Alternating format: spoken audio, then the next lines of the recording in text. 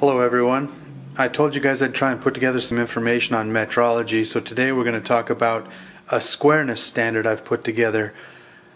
Here we have all of the component pieces of something I kind of just cobbled together in the last few days, and then I'm going to discuss a couple other ways of checking squareness. Sorry about this, I'm hand holding the camera.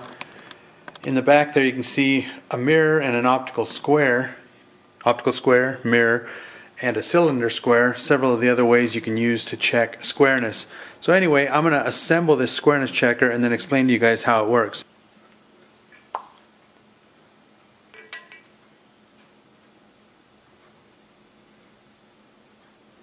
Verifying my parallel, sliding it under a 1/10 dial test indicator.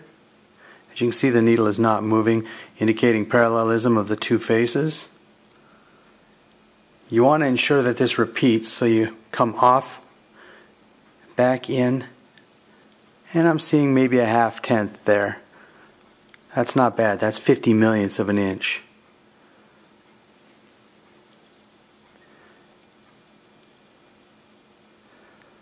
So we're going to assume 50 millionths out of parallel on the straight edge.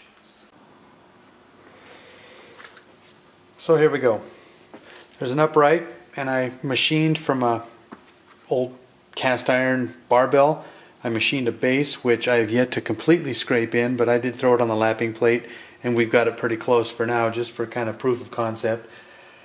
Once it's all together in the future, we will be lapping that in and doing a final scrape, and then also adding a index pin so that we're going to ensure that this thing does not move on us in the future.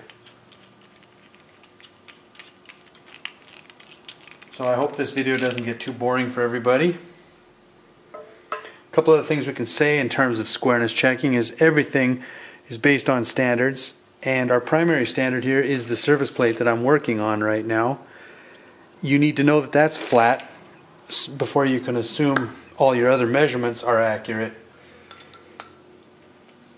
So what I did was, there are a multitude of ways to check squareness, but one of them is using this device here. This is pretty much a height gauge, but I picked it up on eBay recently. The gentleman who owned it previously machined this little land on the base here, and I'll show you how that's going to work in a few moments once we've got this put together. But as I say, it's just a height stand. I've got a 1/10 indicator up on top here, and we'll get back to that in just a moment. So anyway, we've got a high precision parallel here, and you notice in the other portion of the video there where I checked the squareness of this video, and that's key to how this all works. These two surfaces are accurate and parallel to each other to within about a 1/10,000th of an inch. So,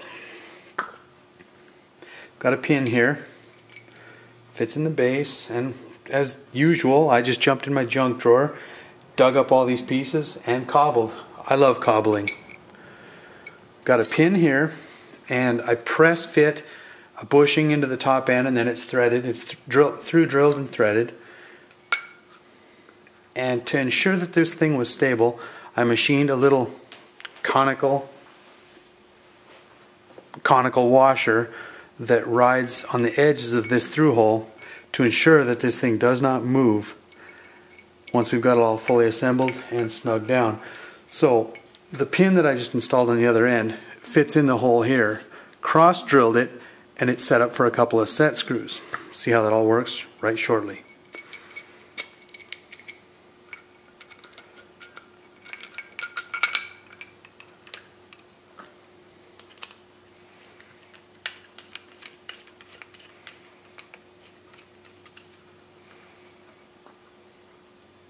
Set screws drive in from either side,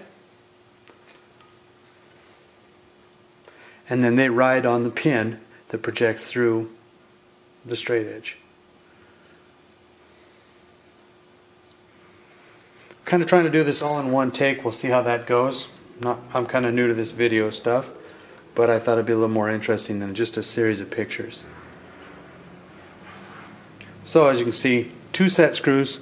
They each drive in opposing each other and ride against the pin that projects down through. So what that allows is I can adjust the squareness of this parallel to my surface plate. And I'll do that using the squareness checker. To calibrate the squareness standard, we utilize our squareness checker, and then we adjust it using the set screws that press on the pin in the base. You do so by putting your squareness standard up against the parallel, then you rock it to find the high point reading. When those two readings match on both sides of your parallel, you're square. So I will now illustrate that. And I calibrated this off camera so we wouldn't have to go through all the squareness checking. You can see we're measuring approximately 4/10. Rotate around to the other side. This is called the reversal principle, where you can reverse your straight edge and verify your reading because we know that the straight edge is parallel. I'm reading about 3/10 on this side. Everything affects the process here, the gauging pressure, etc. And 2.5 to 3/10. So for illustration purposes, we're going to call that accurate to within a couple 10,000ths of square.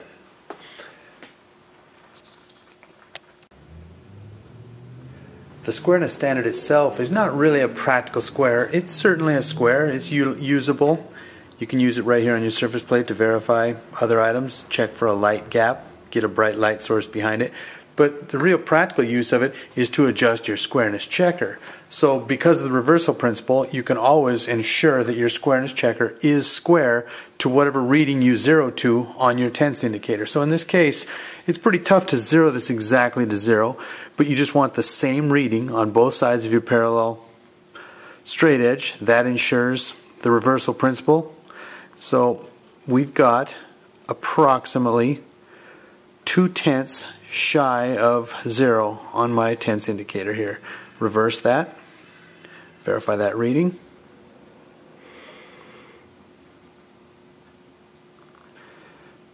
Approximately 2/10, 1 to 2/10. So we know that minus 2/10 to the left of 0 on this squareness checker right now is perpendicular. It's a 90-degree angle relative to the surface plate itself. I had built, a couple years ago, I had built a cylinder square. I had it in my mind that, hey, I can make a squareness tester. Well, truth is in the testing. You'll note the black index mark. It is square at that point, but when we machined this, it was not lapped, it's not hardened. It was just done between centers, and for whatever reason, it's not square all the way around. The base is canted. Depending on where you check this, it's as much as I recall, almost 1,000th out. See, there we're about 3/4 out of square.